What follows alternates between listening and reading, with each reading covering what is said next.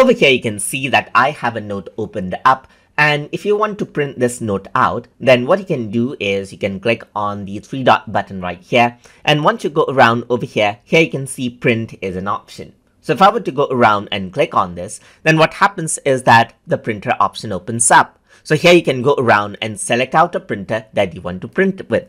So I'm not going to select my physical printer right here, but I'm just going to go around and select Microsoft Printer PDF, which is a virtual printer. So you can see that you can go around and select out an orientation right here and choose multiple pages if you have. But usually in Note, there's only like handful number of pages. So just keep it all pages right here.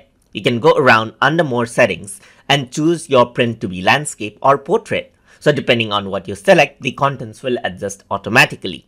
So let me just go around and click on print right here. And since it's a virtual printer, it'll generate out a PDF file. So let me just go around, type in something right here. And on my desktop, you can see that this is how the PDF file is. And this is how the note will be printed. So as I open this, you can see that this is how the printed file would look like if you were to use an actual printer. So I hope you guys learned something as always. And as always, please like, comment, share, and subscribe